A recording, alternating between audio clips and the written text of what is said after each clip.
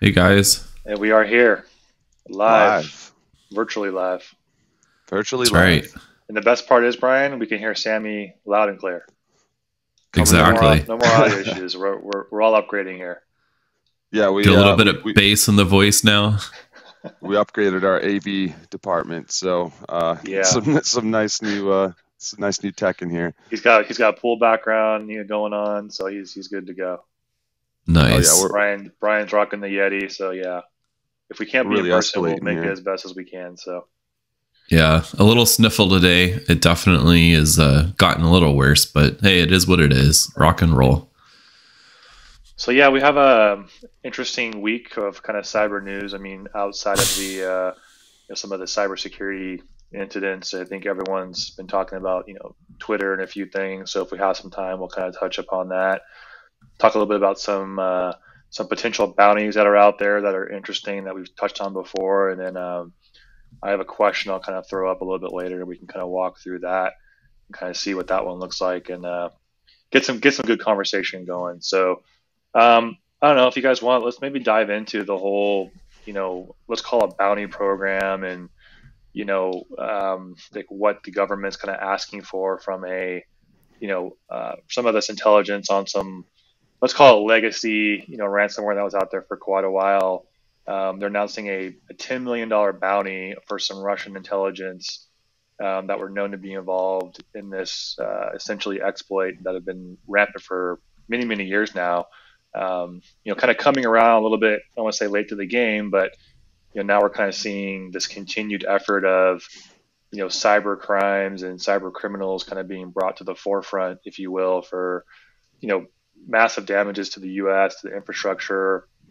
How destructive this malware was. I think it was estimated at over like $1 billion in damages over the years.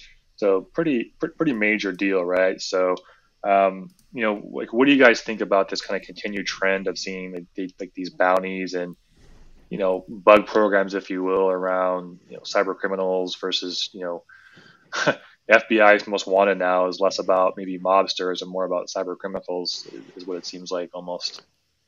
Yeah, I think it allows these agencies to kind of crowdsource talent and potentially get access to individuals who they normally wouldn't have access to. The thing about bureaucracies is they move rather slowly.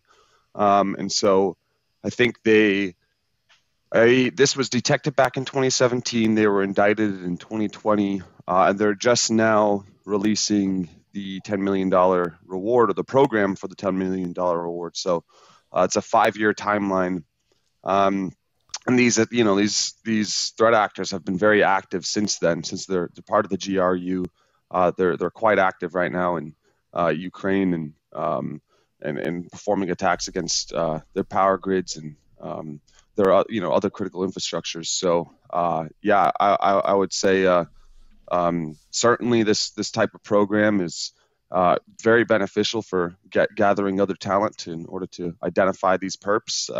And at the same time, I think it helps them kind of speed up their own process, which you could see, with 5 years lead time. By that time, it's like how many other critical events have occurred, right? So just a couple of different perspectives there. So just let me ask you, like, do you think this is coming out more so now because of the, let's just say, tensions around Russia, Ukraine? Are more people willing to say, hey, you know what, I might give up information for some money due to everything else happening?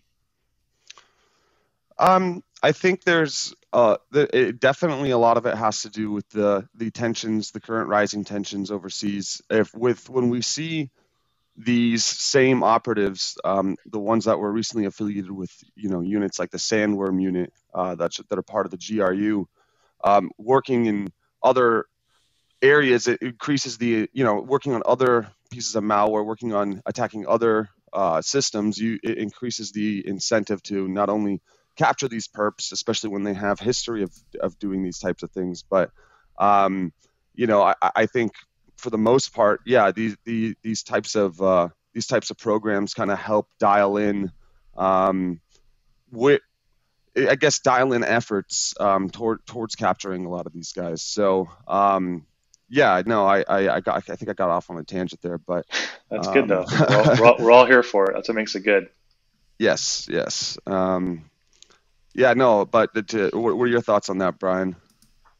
So $10 million is kind of leveling up a little bit. You can get maybe somebody to deflect from a group and cough them up, possibly. I was also interested to know, are they going to pay it in Bitcoin?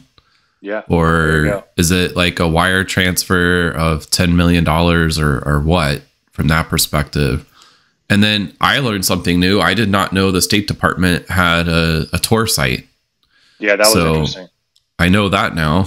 It makes sense, right? You got to be on the communication channels that the attackers use. So that was kind of interesting to learn. But I mean, if you look at the damage that was done, $1 billion of estimated damages to the Chernobyl Yeah. monitoring system, that was huge. And so 10 million is just a drop in the bucket. Yeah, Yeah. yeah, I think that's a great point. Is the financial incentive when you kind of do the back of napkin math, you kind of see the impact of it not only in foreign entities but at home with several of our organizations feeling the blunt of that impact. So yeah, I think that's a good point. And $10 million is a pretty small investment to hopefully uh, prevent further damage, or at least maybe get some reparations as part of the damages caused by these groups. Yeah, I think also what's interesting is like, this is just kind of one, section, if you will, coming out of this. But if you kind of read through the article, it talks about, I think it was they've paid out more than it looks like $200 million or so to like over like 100 different, tipsters as they call them, since this program launched.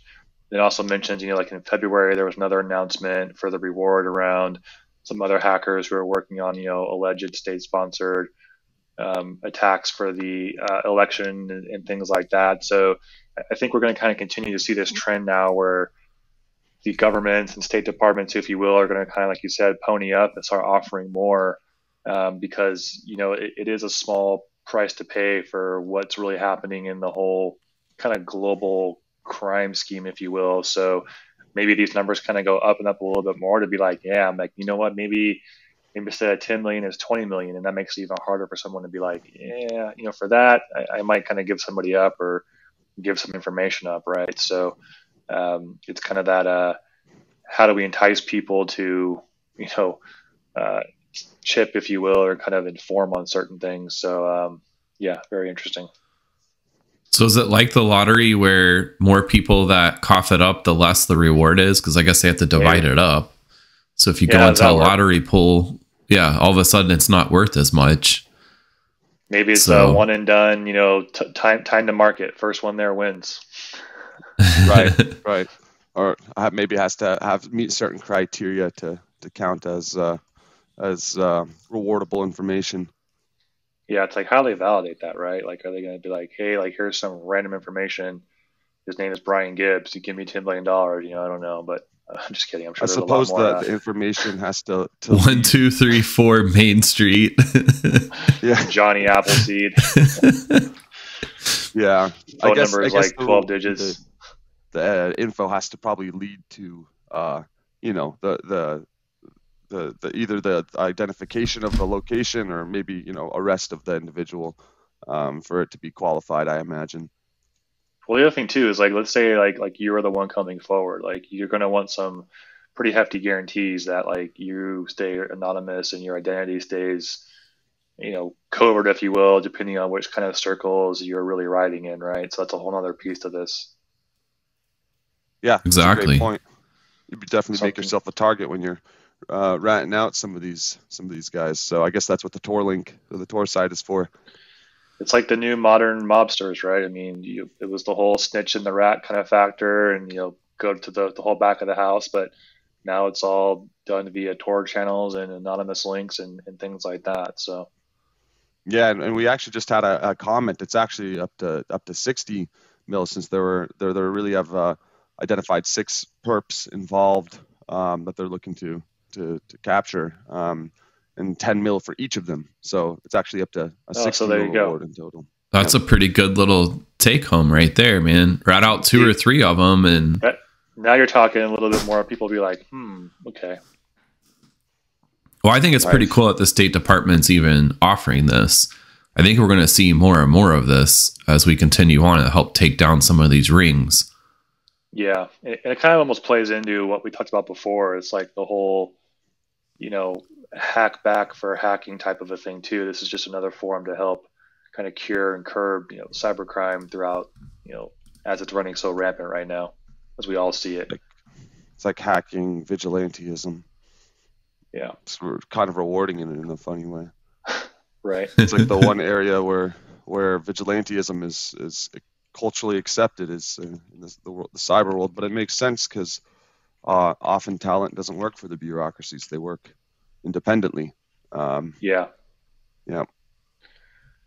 So another one that's kind of going a little bit kind of blast to the past here, if we kind of keep on this trend, is everyone's favorite Emotet, botnet malware has been testing and trying to kind of come out of hiding a little bit there and seeing if there's ways they can kind of start to kind of get back in the game, start bypassing some of the rules and getting around some of these locks that they've had to deal with, through Microsoft and a few other people. So, it's kind of one of those like nothing really ever goes away in cybercrime. It kind of just gets recycled, tweaked, and tuned and respun, if you will, and tries to become as rampant as ever. So, these things will kind of just go crawl off in a corner and die. They're always going to be living with us, always kind of coming around. So yeah, it's just interesting that we're seeing these kind of blasts in the past, if you will, things that don't go away, still very rampant, running in the what's interesting about that too is that they're not. Historically speaking, this malware was kind of used in mass, especially particularly from the research group the article is referring to. They would typically kind of launch this without any kind of evasion or without being very stealthy against a large volume of or a large number of targets. In this situation, what we're seeing is a more targeted approach where they're actually tweaking the malware to bypass third-party controls and in defenses. So we're seeing a much more targeted and complex strain of this malware, which is a change from how we've seen it used in the past, in large volumes. So that's something that's kind of curious to note about this reemergence of this malware strain. Well, and ingraining it into Microsoft's cloud and making it simple and easy to consume.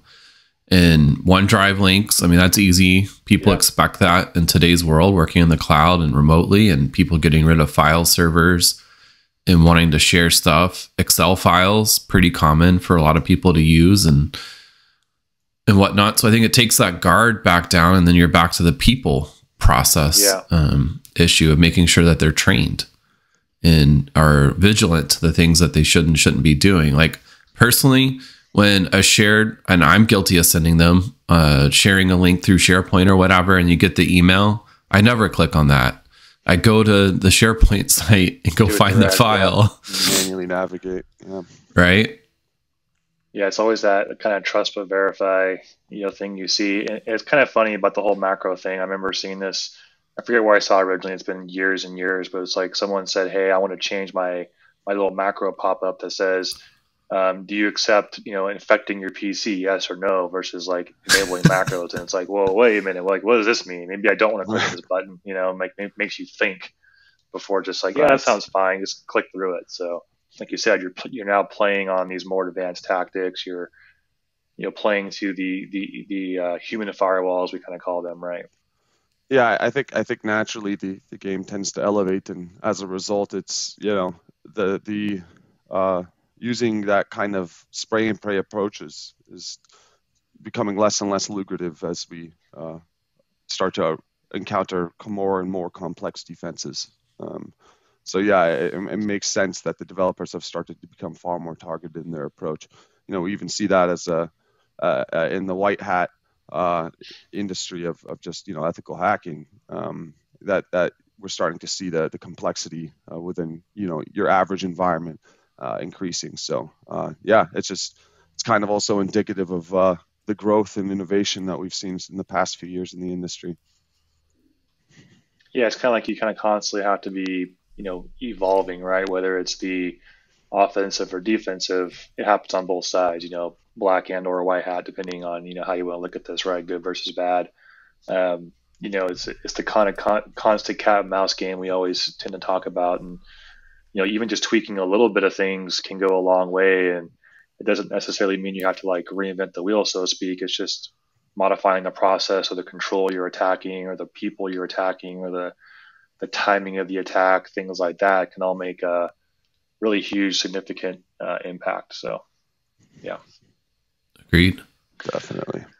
The other one I'm always curious about, and I've always, maybe we can have a show on this, is like who gets to name all these really fancy threat groups like Mummy Spider, Wizard Spider, like, I don't know. I've always wondered, like, who's sitting in the room saying, like, I'm going to call this XYZ and just get these, like, crazy names out there. So, Fancy Bear, I don't know. It always kind of cracks me up. So, it's a marketing group. They used to work at a company called VMware that used to change the names of their products every 6 months just so they could sell a new SKU, right? That's kind of funny. They've moved on now and they get to name the cyber criminals.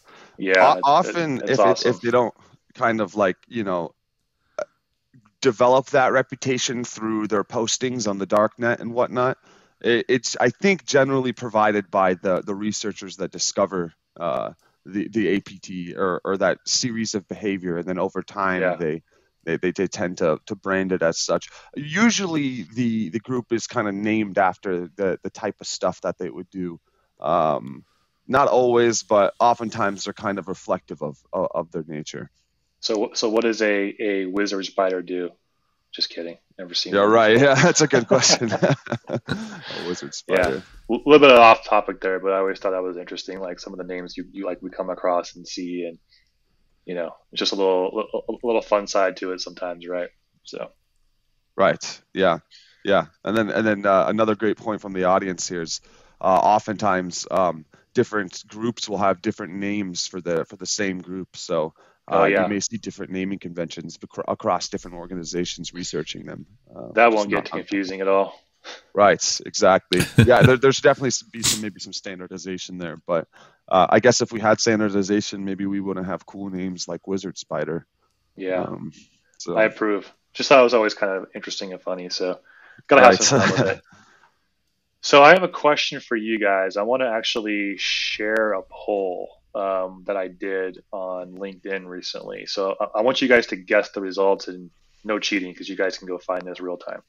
So I basically asked the people of LinkedIn my like one of our favorite questions about backups, meaning do you test restore your backups? Yes, no, or the other option is what backups. So if you guys had to put a number on it, 50-50 split, things like that, what would you say is yes versus no? 60-40. Okay. I was the cynic in me wanted to go a little higher and say I would say probably like 70 to 80% probably don't. All right, let me share the result real quick. It's still rolling, but kind of can give you the idea here.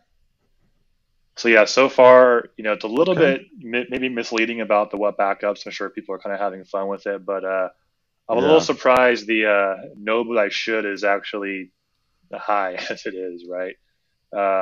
So I just think that's I thought that was an interesting poll kind of to see with everything we have kind of going on right now. We have a lot of customers kind of asking us about backup strategies, retention, and crown jewels, if you will, of what they should back up. So it kind of prompted me to post this and kind of see what's out there. But I think what's kind of telling in this is like there is still people that legitimately have kind of told me like, yeah, I don't really test my backups or test restore my backups and things like that. So it's just something to kind of be aware of. And we kind of beat this horse to death on the show, but it's something basic. It's something simple. It's like that's great, you back it up, but do you actually test and know how to restore your data if something were to happen? So do you start a stopwatch when you start the restore process? That's a good question. To see how long it actually takes you. Well, yeah. You might have a 4-hour SLA and think that you can actually meet it. I want to see it.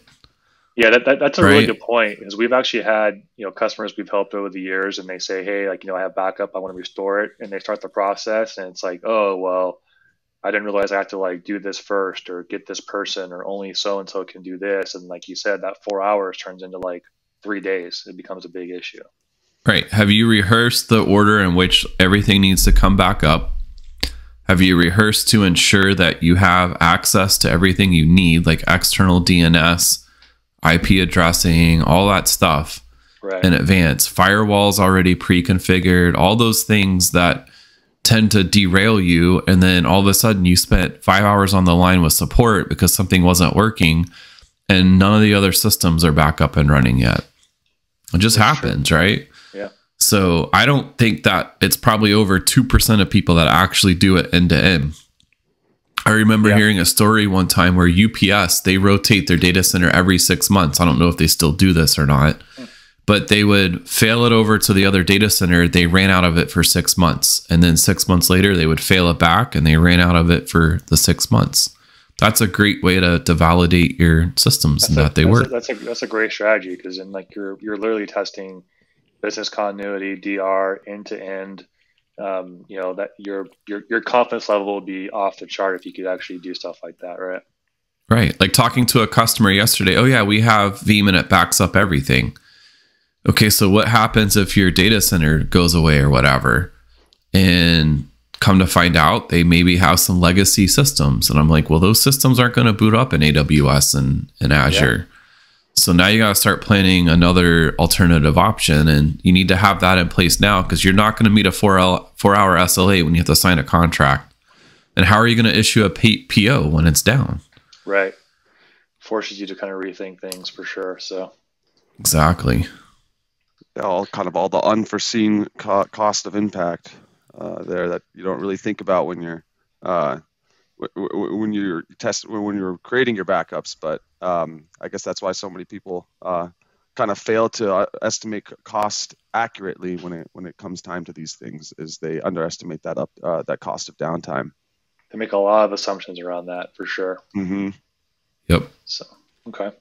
Well, it's hard to look at historical data because how often do you really get hacked, right? So and it varies so differently from org to org. So you can't really use Target or T-Mobile's data as a accurate metric moving into the future for what you think your recovery time would be. So it's also hard to kind of estimate that from a risk management perspective. Yeah, that's true. So guys, maybe we kind of wrap this one up with one more kind of topic. It's kind of all over the news. I'm not sure if you've heard. Just kidding. It's been all over the whole Twitterverse and Elon buying Twitter and this and that. But I think we want to kind of take a different approach to this. Not so much what that means from him buying it, but the whole concept of him open sourcing, if you will, kind of like the code and the algorithms and kind of what that means. And I think Sammy and Brian, you guys were kind of saying you had some interesting kind of thoughts around what that can mean from a security perspective, how people can kind of start to game the system, so to speak, and learn how to, manipulate the data, maybe even more so now. Yeah, if you open source that code, it will be easy to figure out how to reverse engineer getting your post to go higher. So while I was sitting here thinking, it's like I should hurry up and go find some domain names to register, start a marketing firm on the side that can help boost your Twitter score, if you will, within it. But I mean, it is a serious concern from that aspect. And then all the vulnerabilities in the code and stuff, like I just hope they're going to do some amount of code review and some other things if they do go down that path to open source everything in that aspect. Yeah, I think we've seen that. Not just because it's open source doesn't necessarily mean that it's more secure. I think when you look at like Log4j, that was probably like one of the most obvious ones in recent memory that shows you like, hey, there were plenty of opportunities for the developers to audit and discover that part of the code, but it wasn't. And so, to Brian's point, now they're going to be able to easily discern, how does the algorithm work? How are they recommending certain content? And then bypass the spam bot filters. Right. So it's kind of a two-way game, but I guess what it does is allow room for innovation in that area. And because if it's closed source, as much as you're not finding out about your potential vulnerabilities as much as you are, allowing those to be, as much as you are keeping them secure. So, by opening that up, you do allow for a push in innovation there. Also, with Elon coming from an AI company like Tesla, I'm curious to see what retasking some of those engineers will mean for leveraging AI to combat that. Right. Because that's something that not a lot of individual threat actors have access to, like Elon does. So that's a big pool, a big pool of data to pull from, in order to be able to combat something like that. Yeah. Yeah, and I also think someone with his kind of status and stature, whether you like him or don't like him, it doesn't matter. Like he does pull a lot of people that will just like want to go work for him, and like a lot of great talent, right? Like you said, from his other companies. So hopefully you can get a lot of good cross pollination, if you will, from the various other entities and engineers he has access to, and really want to kind of transform this and make it for the greater good, so to speak. And like you're saying, Sammy, open source doesn't necessarily always mean secure, because we've seen this where, bad code gets injected and downloaded and pushed, and then here you are months later still cleaning up little services that are running. Log4j is a great example of that whole thing. So interesting to see what happens. Yeah. Well, my favorite feature, I hope that comes alive, would be the edit feature. Right. That's see true. What happens. Are we not able to edit existing tweets right now? You can delete them, but okay. You can't edit it. Just delete. So post and delete basically is about it. Yeah, getting on a tangent here. Yeah, I am curious to see how like the actual nature of the platform will change. Like, will it be more profile based, where you can upload content? Because his intention is to compete with other platforms like Instagram and Facebook. Right now, Twitter kind of has like a different format for their social media and like in presenting their content. I'm really curious if that presentation is going to change, or how much it'll just kind of stay the same. Not really related to cybersecurity, but just interesting to think about. How much Twitter/Tesla integration versus SpaceX, and Twitter can send a tweet out when you're on your way home now, and this and that, right? So, I was gonna say, can I just tweet my directions? Yeah, tweet at your Tesla; it'll come pick you up. So nice. All right, guys. Well, I think we covered quite a bit today. Always a pleasure to catch up, and we'll kind of continue to turn these things out for our audience here, and be sure to like, subscribe, follow along. If you have certain topics, post them. We'll check them out and keep the show rolling. Sounds Absolutely. Good. Yep. Hit that like and subscribe button. And thanks for tuning in. All right. Take care, everybody. Bye, guys. Bye.